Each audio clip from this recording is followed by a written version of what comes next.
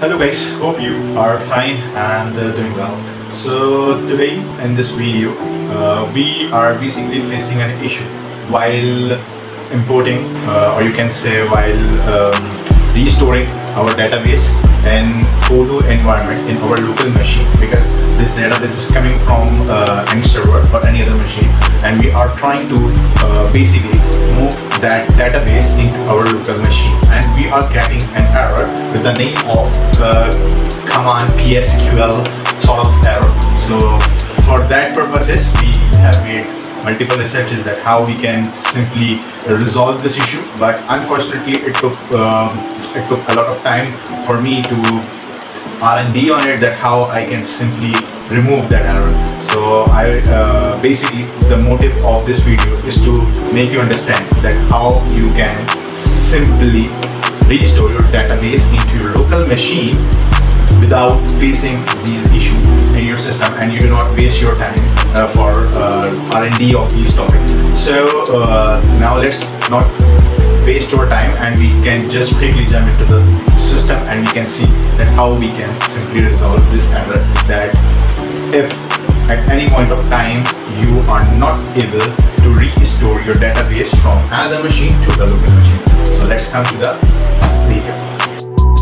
Our Odoo environment in our local machine. What I will do, I have taken a copy from my server and I want to restore this database into my Odoo local machine. So what I will do, I will just click here on the restore database button, and I will choose a file, maybe this one, and I will give a name like Odoo 13 new file. Now I want to continue it in order to create a copy.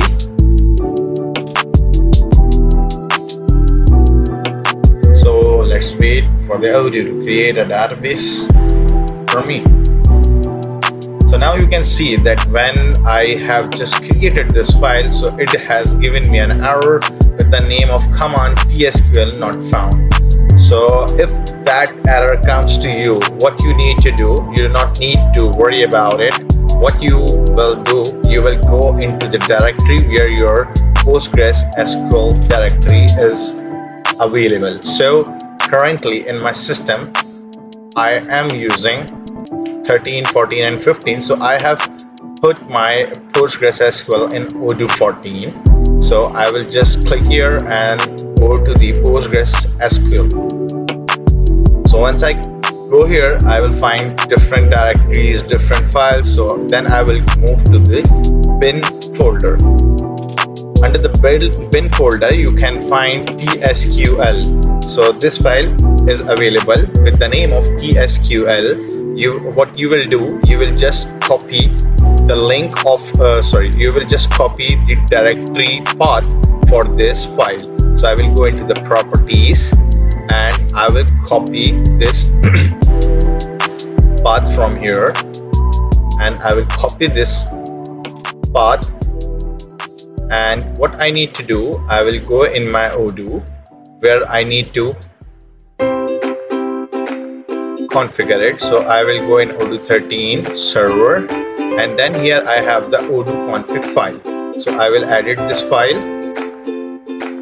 and once I will edit this file, I can find here the pg underscore path,